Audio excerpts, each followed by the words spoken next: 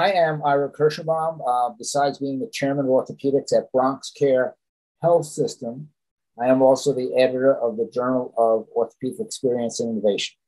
I am pleased to say that tonight's the Journal Club is being sponsored by Heron Therapeutics, the makers of Zin Relief, which is a product that speaks to opioid-sparing.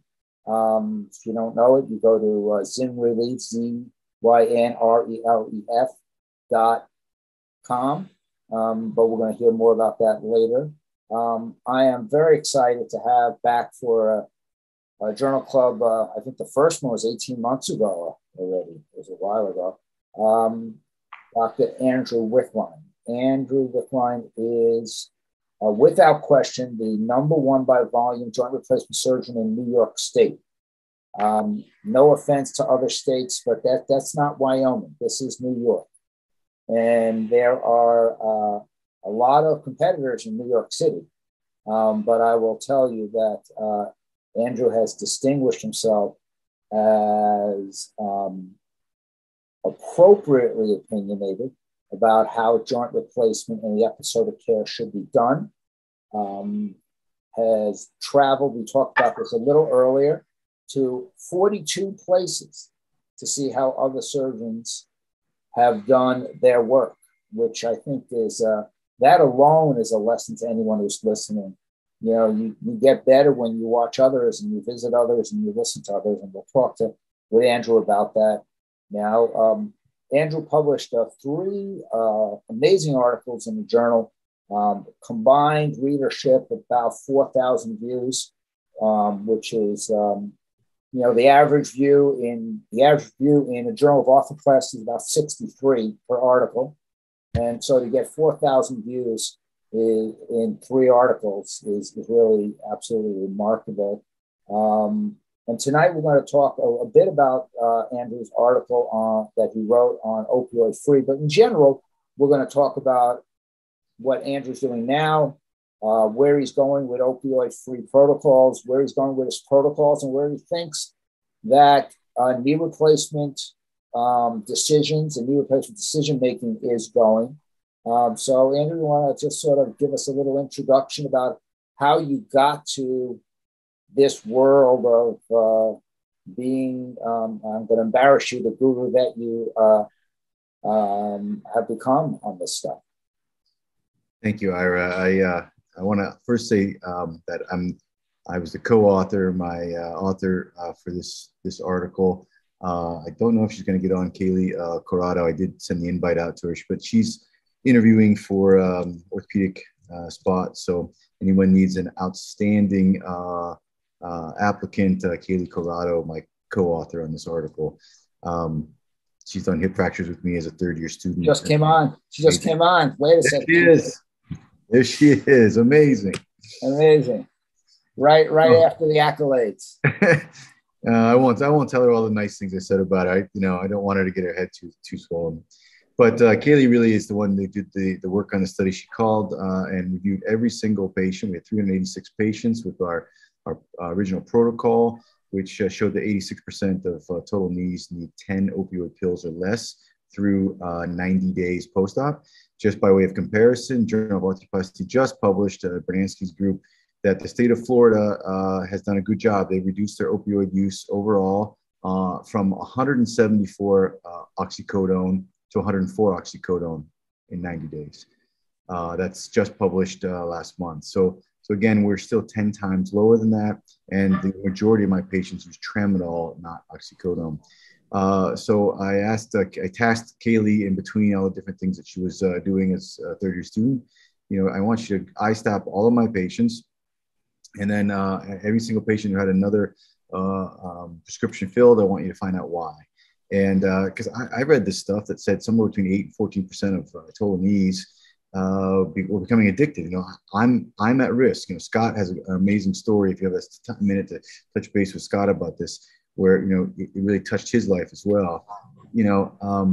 I'm worried that I'm making 8 to 14% of my patients addicted. I'm doing 800 joints a year. That's a huge number of people that I'm on the hook for. And so, I said, I don't really think that's the answer. So we really looked, and sure enough, there were a lot of patients that used opioids, more than I thought, 73 patients. So like 20% of patients ended up getting another prescription outside of the 90 days. Right. But when you look at it, it's almost all due to back pain. And so you start thinking about it as, maybe, the total knee, even though the total knee is miserable, I think everyone believes that spine surgery is worse. So I think that if you have back pain and knee pain, you're going to go and see the knee surgeon first and kind of push off that spine pain issue. And so I think the knee might be the bellwether, the harbinger. I saw that cat. Might be the harbinger of really more pain to come, right? All of these patients who have knee osteoarthritis, they were gifted or cursed with the genetics of 50,000-mile cartilage. And, so their other joints, their fingers, you all have seen the Heberdean and Bouchard nose, their hips, their spine, they're all wearing out at the same time.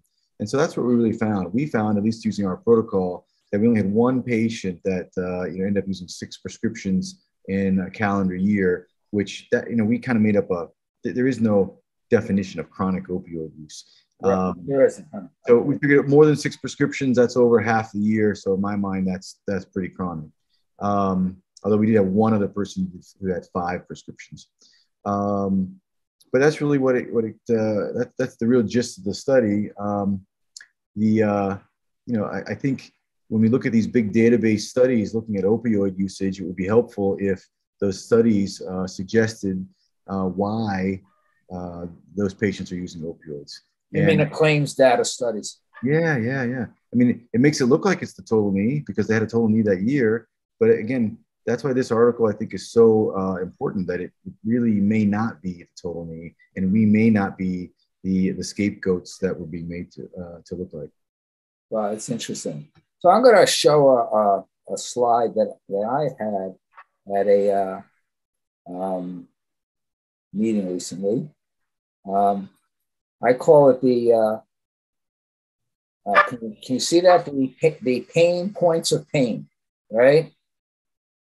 How many of these things, Andrew, have gotten in the way of joint replacement for you? Patients deciding surgery. The difficulty with physical therapy was probably my call to action. I live in a small town, and patients would come to me, and at 6 weeks they'd still be kind of unhappy, and by 3 months they're I like my knee now.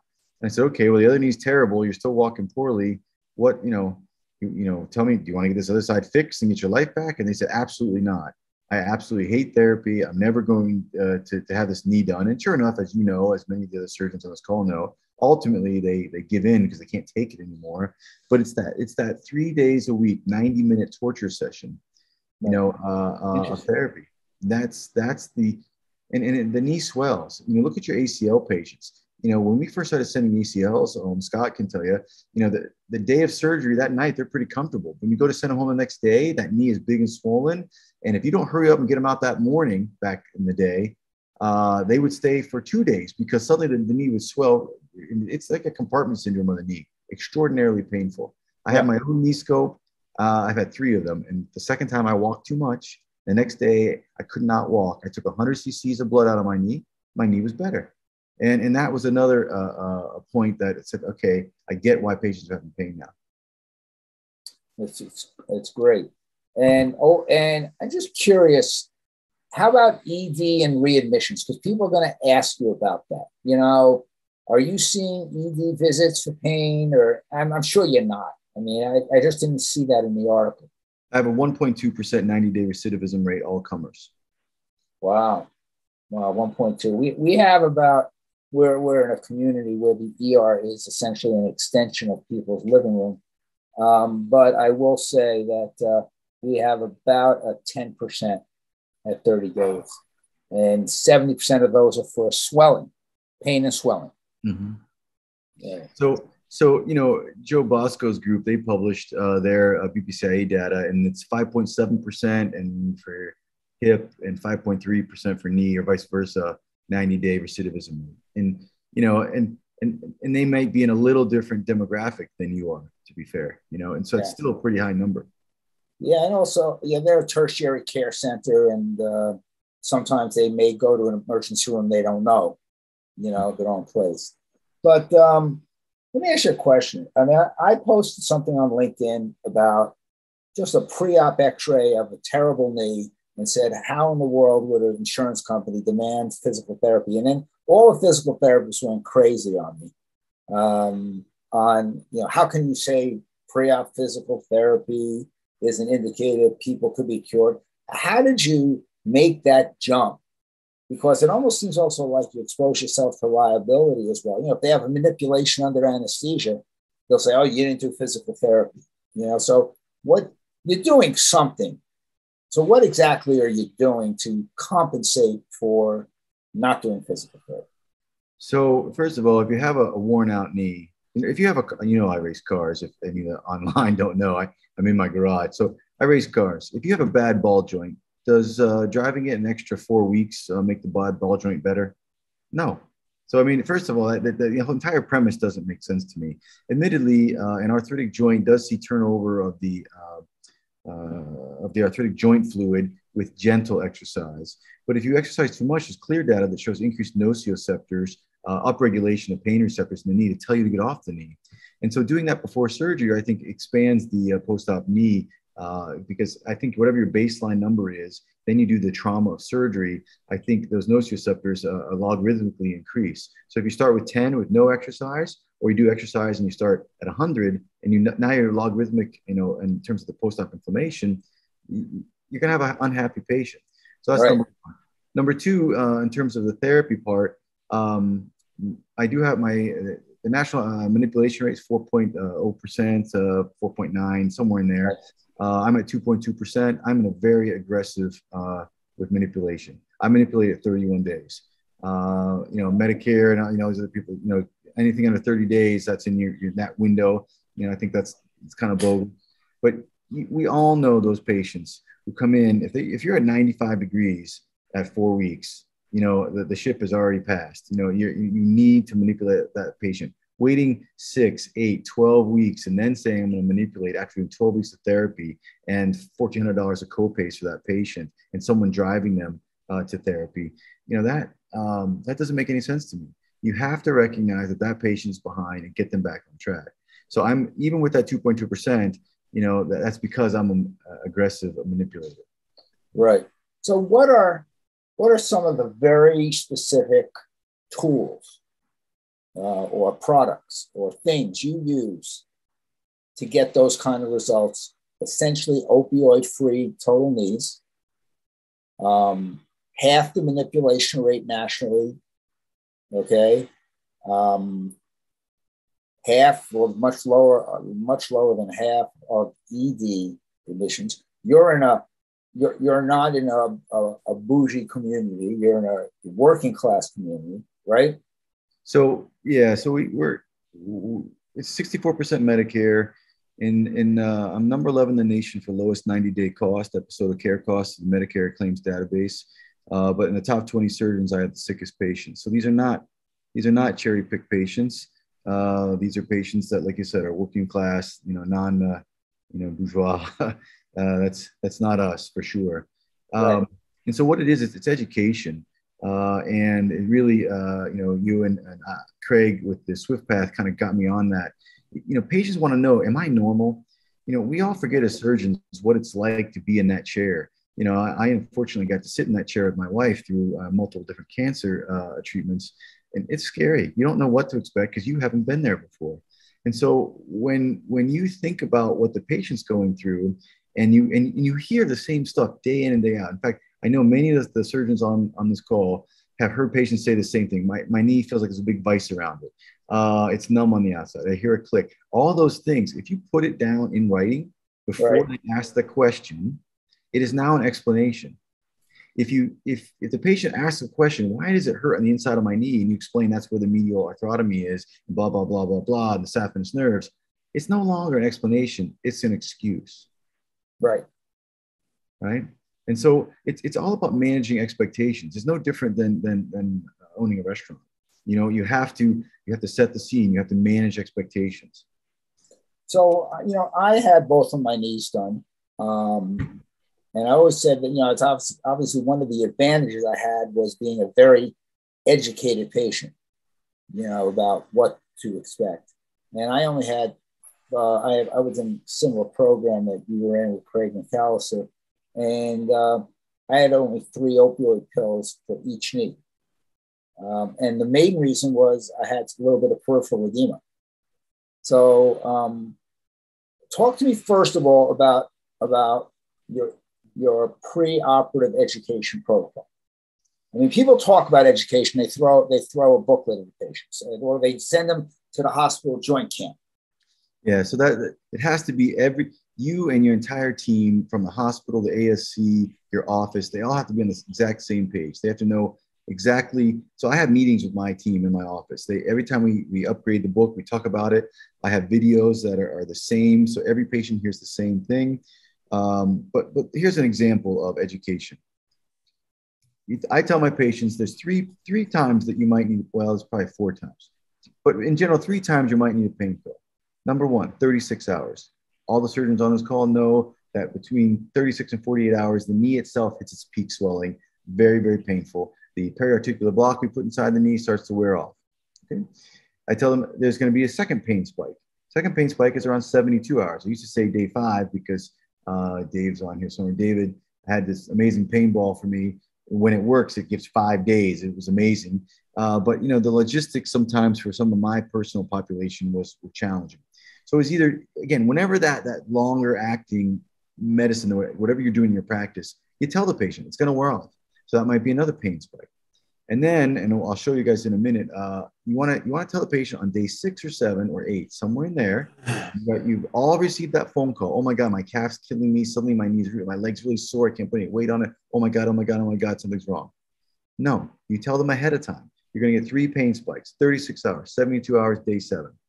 What do you do in those pain spikes? As soon as you see it coming, you stop exercising, you ice and elevate, toes above the nose. You then, if no better in 20 minutes, you take a gabapentin. I use gabapentin. I know there's a meta-analysis that says it doesn't work. That's BS. I can show you the number of refills for gabapentin that I do. And then 30 minutes later, if it's still no better, you take a tramadol. And lo and behold, most patients, since they know that's what it is, they're not scared anymore. So many times they don't need that narcotic. And so the same thing happens for those 3 other episodes. So day 7 is when the leg hits its maximum swelling. Can I share? Let me share this. Yeah, share it. You should be able to quite easily. Hold on a second here. I'm clicking it. Are you seeing it? Yeah, highlights from publication. Okay, hold on a second. We don't need that anymore. Let's go here. Let's go. Okay, so let me just show you the study first, and then we'll come back to these other steps. So I'm minimizing the faces. Here we go. So this is an amazing study by Brian Lloyd out of Colorado. He's a doctor of physical therapy. I want you to look down at the bottom. Can you see my arrow moving? Yeah. Yeah. Okay, if you can't see it, I'm over at the far left. It says 10th, 25th, 50th, 75th, 90th percentile. Do you see that? Yeah. Yes. Okay, perfect. So that's that's 12 hours post-op where that's mark is, okay? And then if you come out to where this other box is, that's kind of day 6. If you go all the way to the top, that's kind of the peak swelling somewhere in there, day 6, 7, and 8. And you can see that leg, this is looking at swelling in the leg post-operatively. You can see that leg is 46% more swollen than baseline at day 6 in the 90th percentile. If you're down here at the 10th percentile, you can see that it's 18% of baseline swelling. So which curve would you rather be on? Do you want to be on the 90th percentile? So that means everything you do between day 0 and day 6, how much walking you do in particular, is going to increase your swelling. And then that's the point from which you actually recover from, is day 6. And if you look at the inset is actually 2 week, 3 week, 4 week, 6 week, 7 weeks post-op. And you can see even at the 10th percentile, 7 weeks post-op, they're still 11% more swollen than baseline. Right. Oh. Right? So what does that tell us? That tells us that this is a huge inflammatory response. But yet, what are we doing? We're telling patients to go to therapy 3 days a week, do a 90-minute workout, and then walk, walk, walk. So let me show you a different slide here. See if I can go back up now. So here is this. I'm going to discuss this at the OSET meeting that's coming up. Here are some of my keys. Week 1, this is 750 steps per day. All right, this is minimal, right? Even at week 6, this is the number that we're seeing, 4,500. You start going over that number, patients start having increased pain, maybe needing a refill of gabapentin, maybe having a little trouble sleeping, feeling tight again. So if anything, I want the audience to this is where I'm heading. I'm doing multiple studies. We're doing 3D volumetric scanning. We're doing a 256 channel bioimpedance. We're doing single lead bioimpedance, and then regular tape measuring of legs. We're doing this for hips and knees because I want to create a more robust swelling curve. And then I want to find out what things can get every single patient down to that 10% level. All right. So, I mean, this makes sense. Look over here on the right. If you sprain your ankle badly, do you walk extra to make it heal faster? No. And if you have a tibial plateau fracture, you know, do we let those patients weight bear and at 6 weeks? No, sometimes we wait even 12 weeks. And is that patient normal even then? So I think the swelling is one of the biggest keys to post-op morbidity, pain, readmission, uncertainty, and of course, arthrofibrosis and manipulation.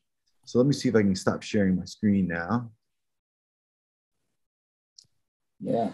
Is there any questions on that? Maybe some of the other people in the audience that might have some questions for me, because I really think that in the next 3 to 5 years, I and others like me are going to have some potentially game-changing ideas on this. Well, if anyone wants to ask questions, you could ask through the chat, or you could mute yourself and just ask. I'm going to tell you, are there some technologies out there that are attacking this pain that you're looking at, or is it just raising a leg, compression, ice, you know? So I think there are a number of ways that we can combat swelling. You know, the guys from First Kind Medical, Gecko, Right. I'm part of their registry. You know, that's a muscle stimulator that looks like an iPhone watch. It sticks on the calf, and it makes the foot twitch 60 times a minute. So it acts like a sump pump for the leg. I think that makes a lot of sense to me. It's FDA approved for DVT prophylaxis, but I'm really, you know, when you don't do any therapy, use no tourniquet, you have patients walk 5 steps every hour, you have them do 10 ankle pumps every hour, your DVT rate ends up being next to 0.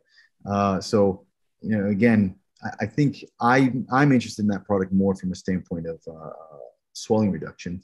You know, there's the SCDs.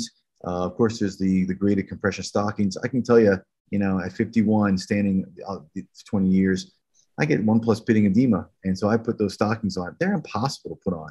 And, you know, my fingers aren't gnarled with osteoarthritis. So I think that's a tough one for patients to deal with. I think some of those devices out there, like the Game Ready, I like it. You know, I think it's got great science behind it, but the price tag is painful. Right. So, you know, and then I think there are some ways. So one of the studies that we're looking at is we're using bactericidal wash that has a matrix metalloproteinase inhibition, and that has significant anti-inflammatory effects. I think that may help. We're using branched-chain amino acids to prevent muscle loss post-operatively. Those branched-chain amino acids also, interestingly, reduce CRP, IL-6, IL-8 faster than baseline. So I think that also helps with swelling. So I think there's a multifactorial way to go about this. Lastly, bioflavonoids, which are a supplement in the US, but in Europe are well documented for lymphedema control, I think may make a big difference. That's pretty interesting, pretty amazing that you've focused on the swelling. Because there's no money in it, Ira. That's why no one focuses on it. Right. You know, every surgeon gets $1,266 for the Medicare total knee and then says, go see the therapist because I can't afford to see and listen to you complain. I'll see you at 6 weeks because I have to.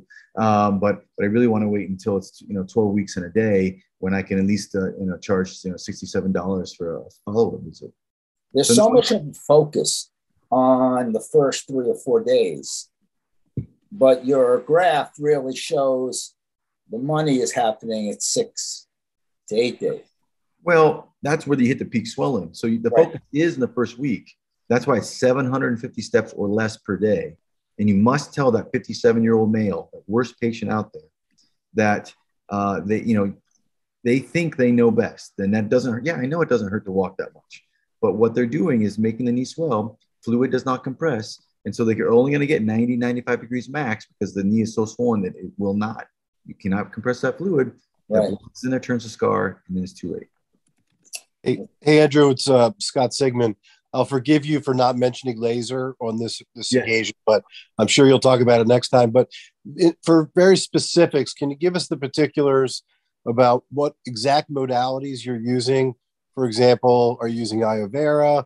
Are you doing regional blocks? Is it anesthesia doing it? Are you doing local infiltration, spinals, etc.? Give us like your 48-hour protocol that's happening as far as pain management post-op, and then 4 or 5 days prior. So these studies are without iovera. These studies are with the adductor canal catheter with the pain ball and a periarticular block, and no tourniquet with mechanical axis and a PS knee. So currently, I think, and I can show you that. I'll show you all let me share the screen again. All cement, I assume, as well? All cemented, yes. Let's see if I got the things that I think make a difference. So again, no tourniquet. I think that's a huge difference, 19% reduction DVT. And I know there's studies saying it doesn't make a difference. I challenge any orthopedic surgeon to wear a tourniquet for an hour in the meeting, and then let's watch them walk 2 days later. Try to use TXA on and aspirin on almost every patient. I think that makes a difference for the post-op swelling. There's some interesting studies out of China that are published in the Journal of Arthroplasty on a couple different protocols with TXA, more than just the 2 doses we typically use, and that significantly reduced swelling, at least on a measured outcome.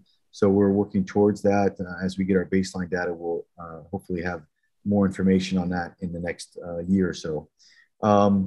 So what I do for those patients, currently they're getting an adductor canal block with liposomal bupivacaine and a periarticular injection.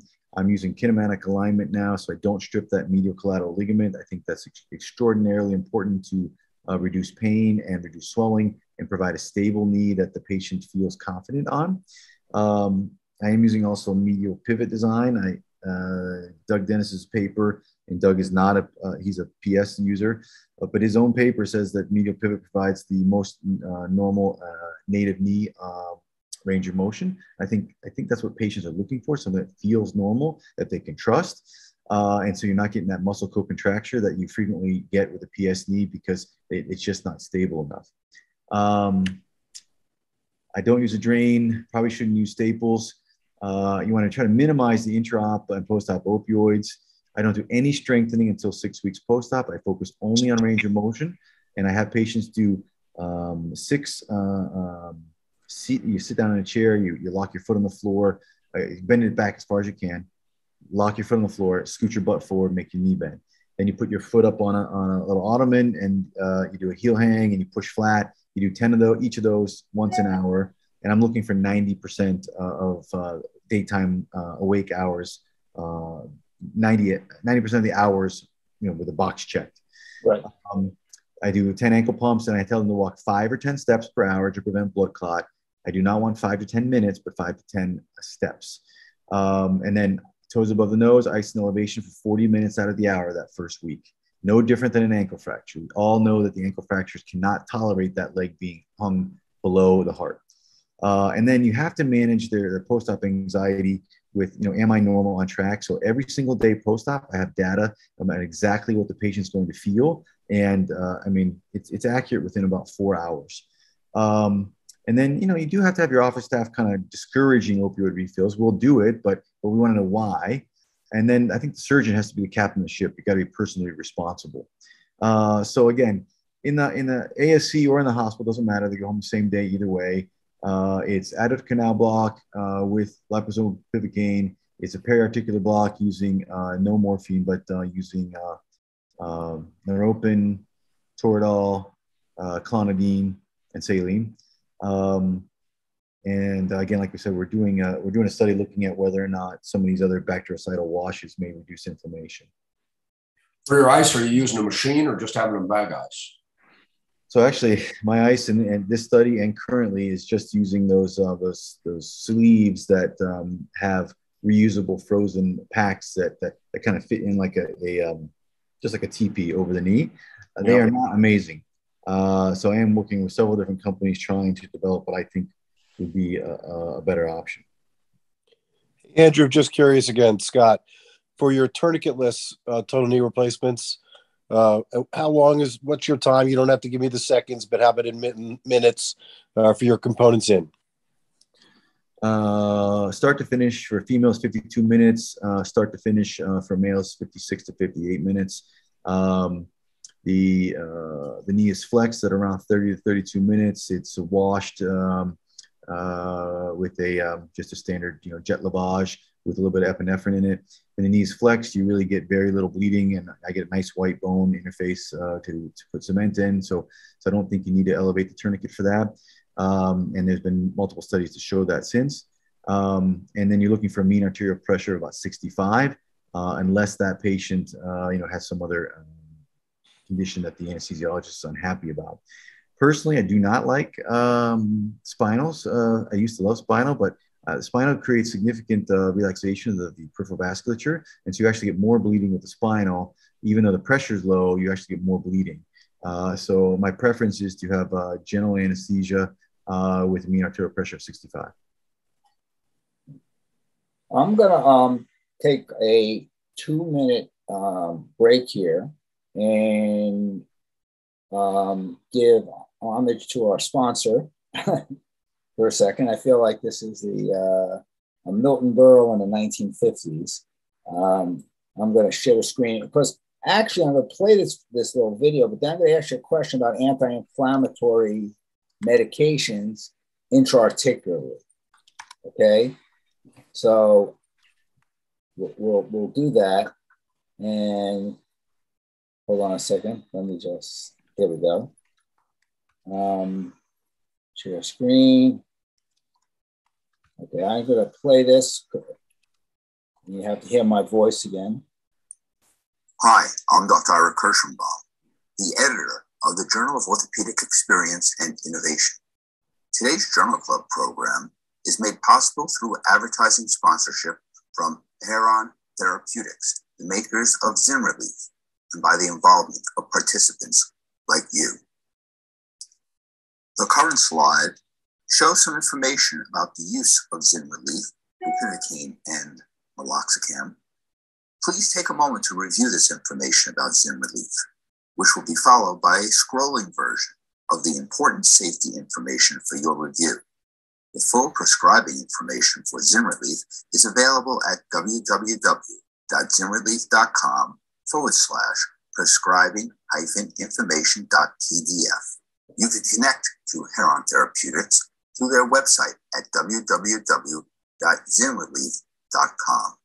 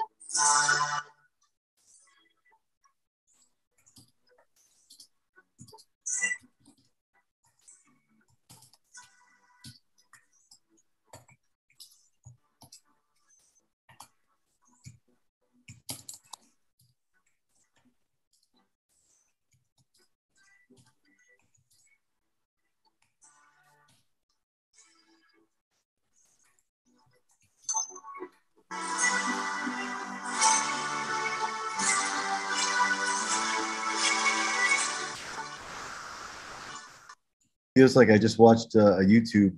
Hi, I'm Dr. Yeah, hi, sorry. The editor of the Journal of Orthopedic Experience. It's looping. Okay, there we go. Yeah, it took me forever to do the music, myself, all the instruments and everything. Yeah. So let me ask you a question. Even irrespective of the fact that ZYNRELEF, for example, is meloxicam, bupivacaine, there's an anti-inflammatory component. Someone texted me a question about maybe using some steroids, and we're always afraid of infection with that, but some people use steroids intra-articularly. What do you think about pharmacologic anti-inflammatories in the joint? So I will say, actually, I've used that ZYNRELIEF product. When you have someone that you can't see, the adductor canal well, large patients, or they just got aberrant anatomy. Yeah. So there have been some cases where we've used that for the knees, and I am using it for the hips. It's easy to administer, and we've had some pretty good success with it so far. I am interested in whether or not there's decreased swelling, so that may be at the next on the 3D optical scanner test. But prednisone works. I use it from the majority of my patients. It has, orally. Of course, have some modest risk, I think they're putting inside the knee. But I will tell you that, Ranawat and others who've used it, they stand by it. I definitely think the Toradol inside the injection makes a difference. So why wouldn't injectable steroid locally? So I've just been a little chicken. I've been pretty successful. So, sometimes you add one more thing, and that's when the whole house of cards comes down. Yeah, I see a couple of young joint surgeons on the call. What would be your advice to get started with this protocol? You're doing, let's say, 50 a year, 75 a year, but you really want to get started. You're not gonna put in this whole thing all at once, or maybe you will. You know what I mean? What are some first steps to get these kind of results? The first thing is you have to own your own business. And your business is taking care of the patients and giving outstanding customer service. And with that means you have to educate the patient. And I tell you that the thing that Craig and you both, brought home to me was, you can't let the hospital write a book about this that doesn't, it's for 10 different surgeons doing 10 different techniques. The patient, it doesn't mean anything to them. And then you have to make your staff and the patient read the book. You don't read the book, I'll cancel your surgery. I don't need to do your $1,266 surgery and have a complication to give myself a black eye and you a terrible problem for the rest of your life. And so once you start doing that, TXA, anterior hip, I do a lot of computer navigation. KA now I think is another big thing I'm doing. All of those pale in comparison to the education piece. I think at least 40%, maybe even 60% of your outcomes is patient expectation, meeting expectations by explaining what's going to happen. And when you do that, you look like a wizard. When you predict what's going to happen on day, 36 hours and 72 hours and day 7, and you don't get that panic phone call anymore. It's interesting. I see that Kaylee's on the call. Kaylee, do you want to comment on any part of the study? Kaylee Corrado, I'll put you right on the spot. Hi, I will say I think the expectations was definitely something that I saw Dr. Wickline do very well in handling expectations. And patients would come in and they would say over and over, they're like, yeah, it's amazing. Right when you said it would hurt, it did. And so I think, like you said, taking that fear away from it was the major issue. And that's something I haven't seen really addressed anywhere else. And I think that's a big component of why the outcomes are so good. Yeah, it's interesting. It's a great point. I one time wrote that pain is like a dog barking behind a door. You hear the bark and you don't know the size of the door. But if you know the size of the dog, you don't know the size of the dog, you know whether you could be afraid or not. If you kind of know, if Dr. Wickline and yourself have told you that dog is a small beagle, it's may have a big bark but it's not going to go, pain won't go past 6. And if you follow the protocol, you may bring the pain, keep it down to 4, taking away the fear. If they think it's a German Shepherd, they're taking opioids. Correct. They really are. Let me ask, someone sent through a question. Any thoughts about the talking me, the digital implant from Canary, making a difference on giving the doctor information. What are your thoughts about that technology? So I have a number of thoughts on that. I think it's ideal for a surgeon that really wants to, spend and understand what's going on with the patients. Right. The benefit is that it's on all the time. I'm doing a limited market release with one of the companies on one of their digital range of motion devices, and the patients, they're not happy about it. It's cumbersome. You constantly have to recalibrate. They fall off. Right. There's this whole idea that technology is going to magically make knee replacement better. No, you have to own it as a surgeon, period. When we said at the very beginning, when my surgeon colleague a young surgeon from LA came out, he couldn't believe it. In one day, he saw what I'm talking about. And that's what you can have for the rest of your practice. You can have happy knee replacements, sometimes even 2 weeks. If you have 125 degrees of bend at 2 weeks post-op, then you can hang up on this call. You don't need me. You don't need anything I have to say, because you're already killing it. But if you're not getting that at 2 weeks, then I'm happy to host you. Come on out. We just had a surgeon from Italy. We're going to go over to Italy and Switzerland, hopefully later this year, to do some education on this. It's really makes knee replacement fun. I mean, it's kind of like when you first started doing anterior hips, and it was so much better than direct lateral. The patients were so much happier. Right. And now I honestly think my total knees are happier than my anterior hips at 2 weeks. It's pretty crazy. I mean, how many surgeons can say that? Not many. How much will you slow down your therapy for swelling? If you see a knee that's starting to swell quite a bit, how aggressive will you slow down the therapy? So you cannot stop the bending and the straightening. That has to happen. And you have to do 5 steps an hour, because you're going to get a blood clot or pneumonia, period. That has to happen. That's in my mind, if you don't do that, you're going to end up with arthrofibrosis and an unhappy knee, or you're going to end up with PE, DVT, and unhappy patient, family, or having calling hours to go through. So those have to happen. It's all about the number of steps. I mean, if you wear a Fitbit and I want you to look and see what time in the morning you hit 750 steps. I mean, it's literally the minute you walk into your office, you've hit 700 steps. Wow. And that's what I'm saying for the whole day. But it makes sense, right? We do not. Nobody who sprained their ankle badly is doing 4,500 steps the next day. But that's what we're telling our patients to do. Go to therapy. It's literally a 90-minute workout. Go visit one of your patients who go to therapy and watch them cry and scream after doing things that make the knee swell. So I think if you move to Italy, I think more people will come and visit you. Yes. Than Geneseo, New York. There's nothing wrong with Geneseo. I think it's fine. Yes. It's the Italian Alps, actually. So yeah, he's got a gait lab. I'm really looking forward to going.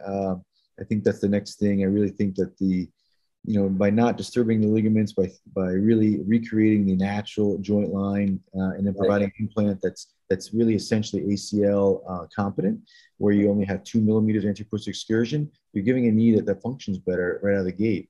You're not getting the co-contraction like we talked about. You're not getting pes anserinus. You're not getting distal iliotibial band. You're not getting anterior compartment pain. 87.5% of unhappy knees have anterior knee pain. Right.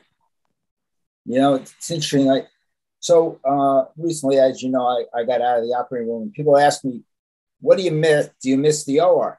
I said, I don't miss post-op. Post-op patients, yes. The OR is fine, and I miss the OR. Now, if you could do the OR without post-op, it's great. But post-op is like cleaning up your kitchen after the Thanksgiving meal. It's not fun. It's not fun. But now you've made post-op fun. When you have a patient come in 2 weeks and no cane, full motion, minimal swelling, and you have to hold them back, that's fun. Yeah. Okay? That is fun. So again, anyone else on the call, please, I do not have all the answers. So sometimes I come across that way, so I apologize. That's why I visit everyone else. I'm from West Virginia. I've always been told I'm second best. I want people to challenge me. So anyone else have questions about what I'm doing, or does anyone else have something I could do better? Talk to me about, are you using Iovera now? I am. I personally had it 3 times myself. I have a grade 4 defect in medial femoral condyle.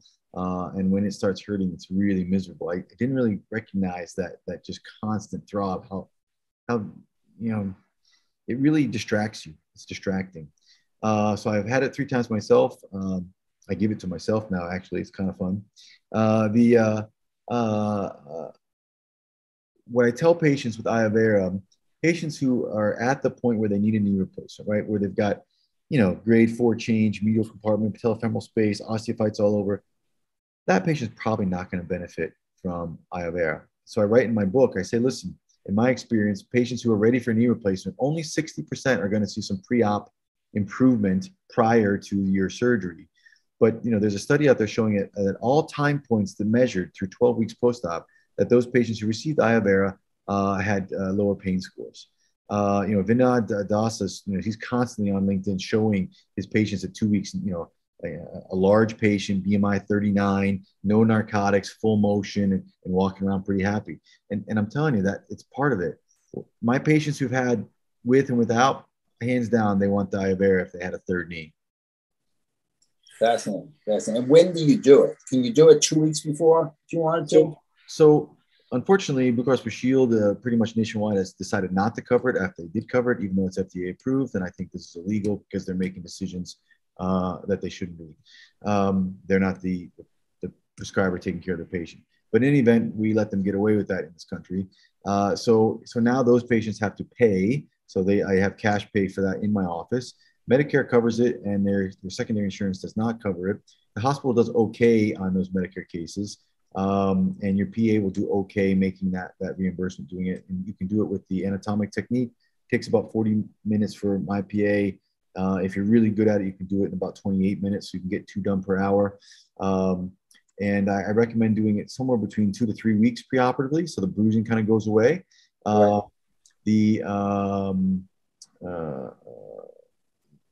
Medicare rules, you have to do it a minimum of 10 days before the total knee or it won't get covered. So it has to be a minimum of 10 days if they're going to do it through insurance.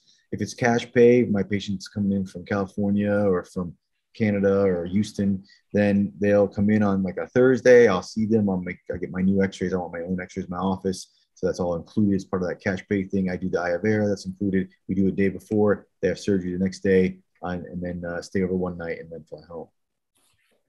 So what kind of things, if anyone has a question, just interrupt, what is on the horizon? We don't have a lot of time left, but what is on the horizon for you now that you want to solve right now? Because it sounds like you solved quite a bit.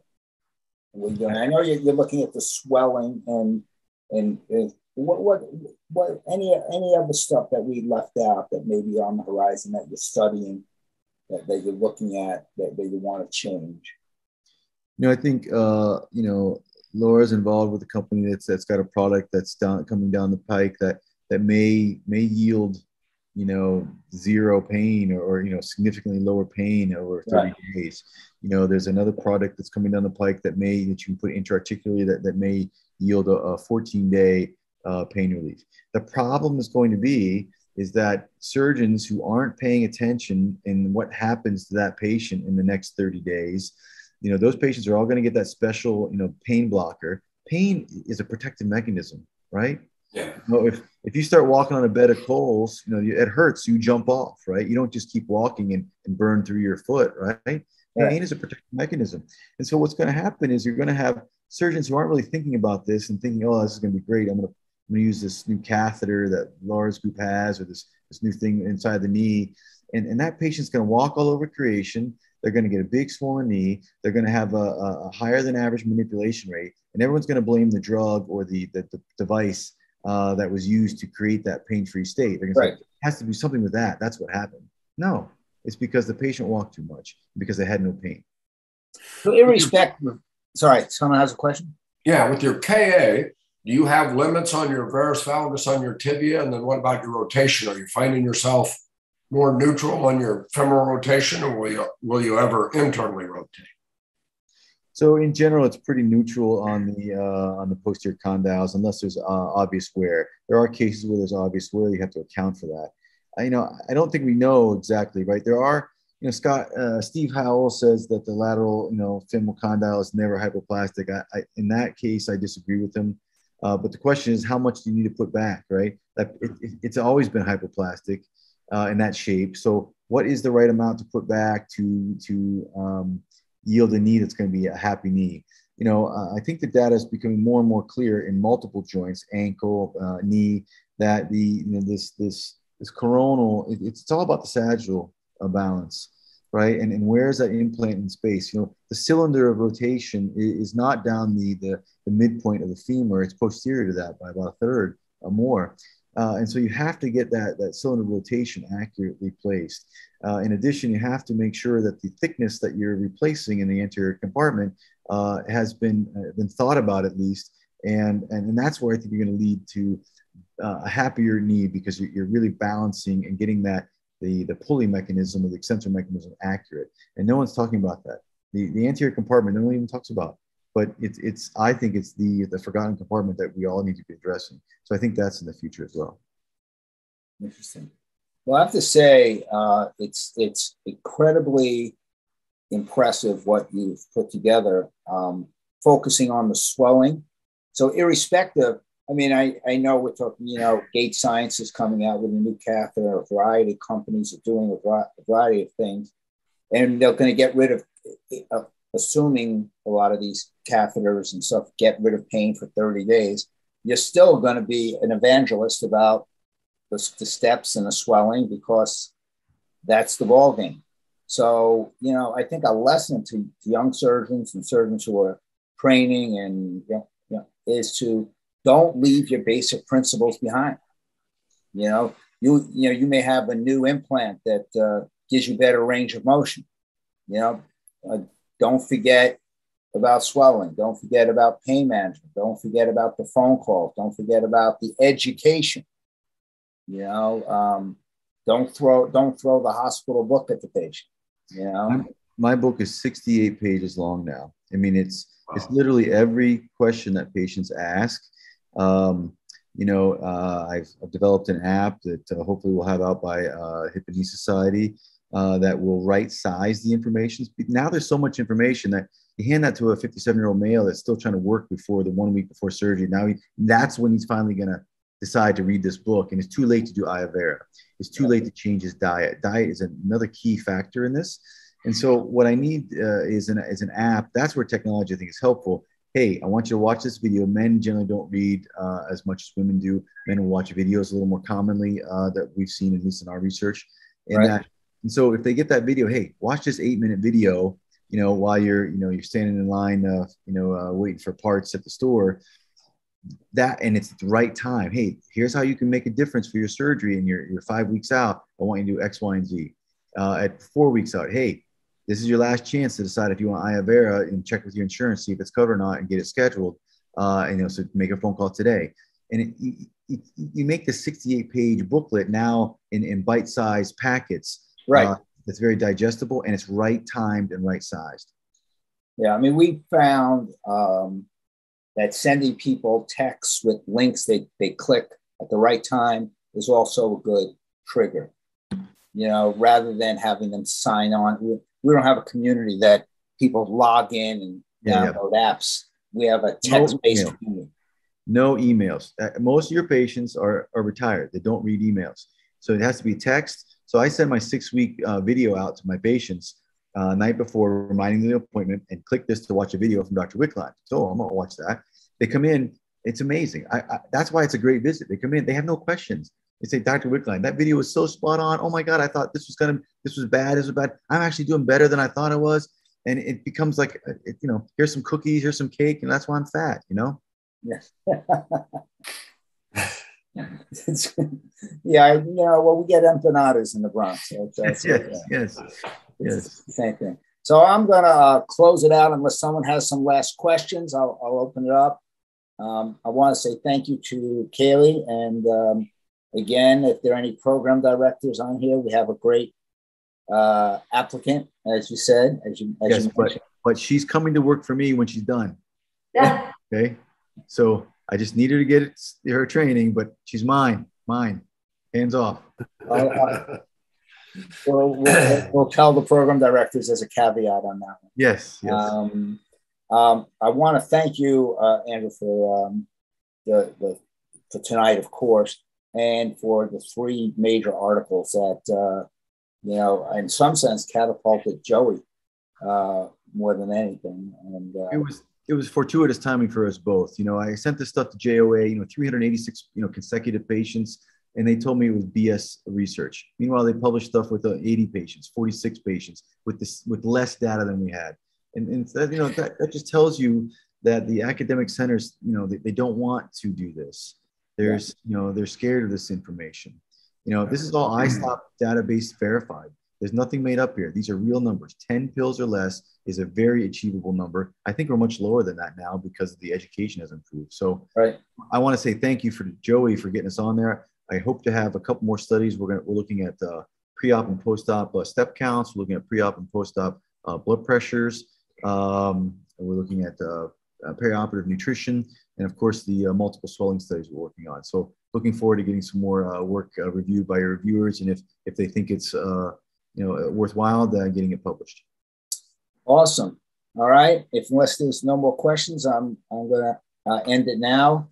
So thank you, Andrew, and thank you everybody else.